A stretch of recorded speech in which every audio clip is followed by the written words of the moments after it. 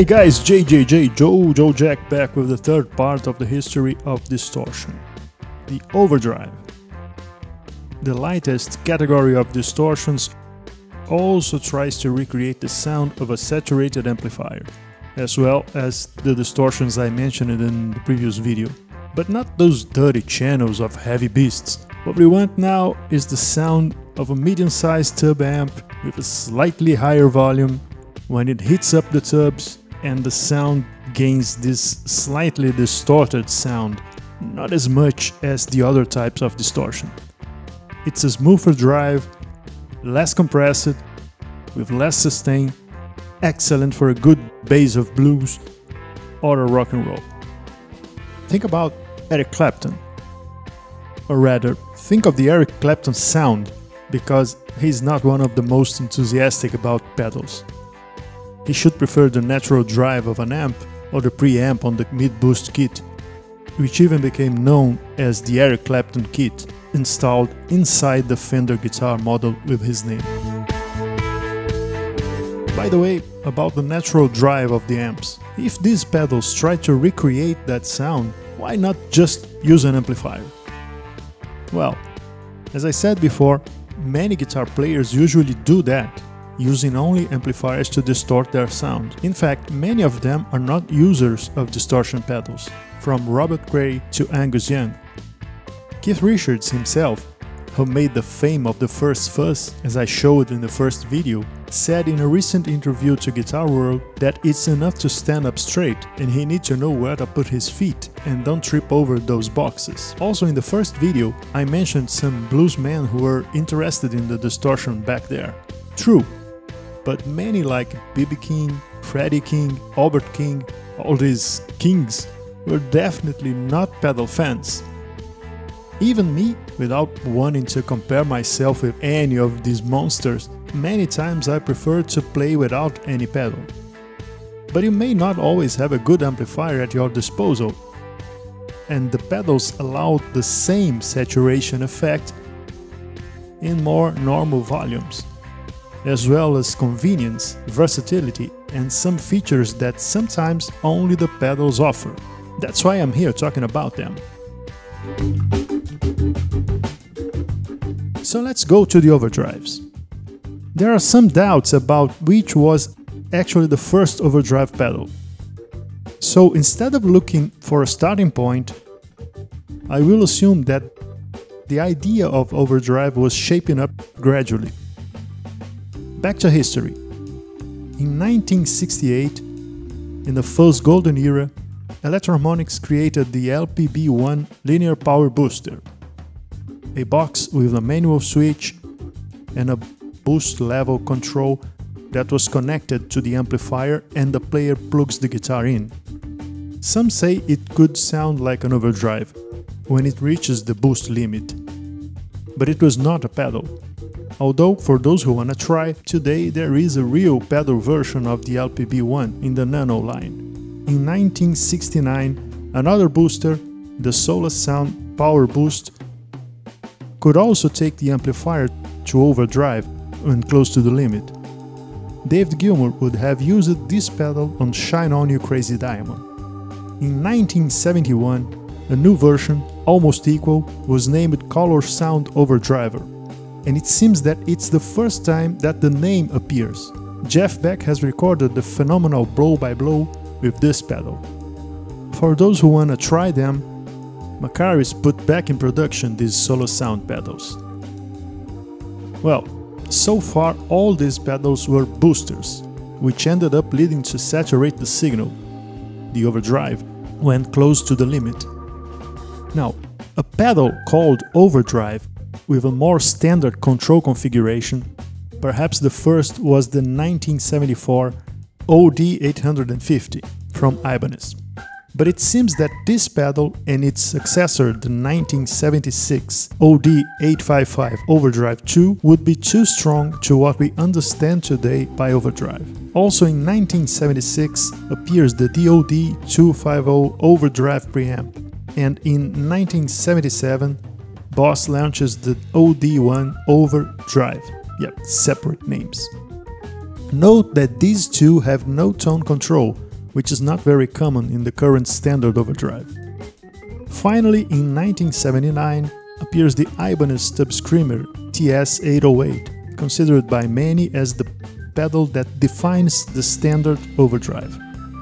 The TS family grew, won the TS9 in 1982, and since then is gaining other variations as well as a flood of clones. Other well-known overdrives that we can mention here are the 1981 Boss SD1, the 204 Bad Monkey from Digitech, and the obsessive-compulsive Fulltone OCD that I could not specify the exact year of release.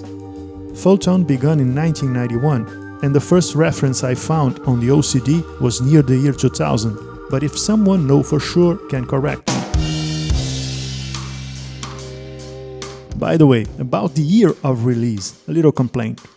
One of the things that gave me more work in this research was to find the story of some of these pedals, the dates, the evolution. Damn, if I had a pedal factory like these that I spoke here, one of the things I would take care with more affection was their story, publicize it. Sometimes you go to their websites and at best you find just a picture of the pedal and some blah blah blah saying how good it is. Sometimes they don't have even a photo of the old pedals. Gee, these are important pedals, part of music history. I don't understand, honestly. When I know the story of something, I am much more interested in it. It's like you're walking in the Place de la Bastille and someone say, well, it's a square in Paris. Yeah, but if you know the story behind the square, you will enjoy much more the ride. Anyway, let's go back to the overdrives. It is also interesting to remember the pedals that have the word blues in their names and that can be classified generically as overdrives. The Boss BD2 Blues Driver, the Digitech Screaming Blues, the DOD Mystic Blues, the MXR Blue Box, the Marshall Blues Breaker, which recreates the sound of a 60s amplifier from Marshall, and whose name comes from one of the Clapton's bands. Look at him again. And I cannot finish without mentioning the rare and expensive 1990 Klon Centaur, a handmade overdrive, much appreciated by adding drive without changing tone. The famous transparency, the consumer dream of many guitar players who consider this pedal the holy grail of this category. As I did in the other videos, let's go to a typical example of an overdrive sound.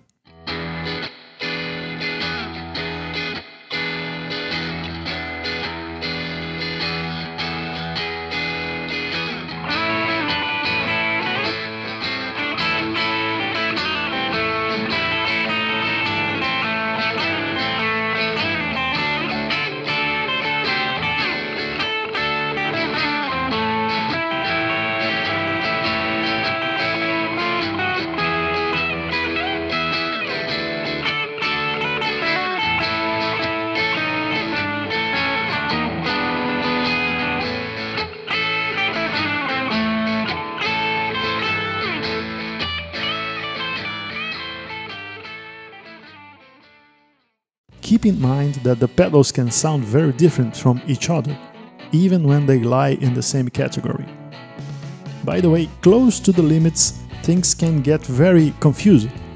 Some distortions with little gain may sound like an overdrive, and some overdrives at high settings can easily be mistaken with a distortion. Well, I have some time today, so I'll do a little demonstration on that. This is a Korg overdrive from the mid-80s. Korg is kinda seasonal about pedals, makes a few very interesting, stops, returns with some multi-effects, stops again, and recently decided to return with something different. But that's not the case here. This is a great overdrive, something close to TS-808. This other pedal here is a Danelectro Cool Cat Distortion, a more recent line. Good pedal. Classic distortion, strong, well saturated, but well tamed. In a word, British. Both have the corresponding overdrive and distortion on the same lines. There was a distortion on this line of Korg, and there is an overdrive in this line of Danelectro. That is, they were not meant to have a very broad spectrum. This is an overdrive and this is a distortion. I'll play the same part in both, and I've set up the volumes and tones so as not to interfere in comparison. Only saturation will make a difference, but the distortion is very light and the overdrive is at maximum.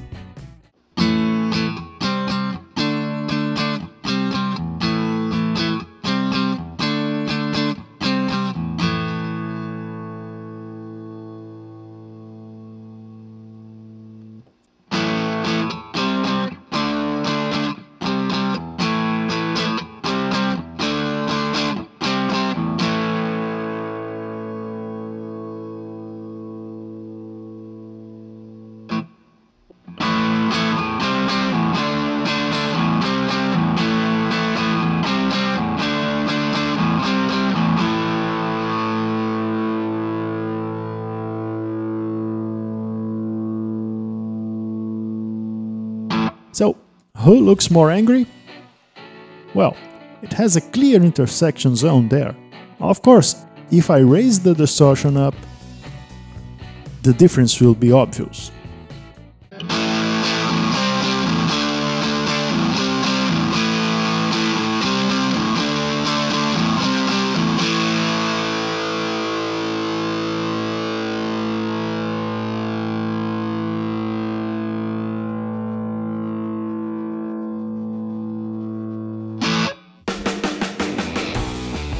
And the symbol of the overdrive.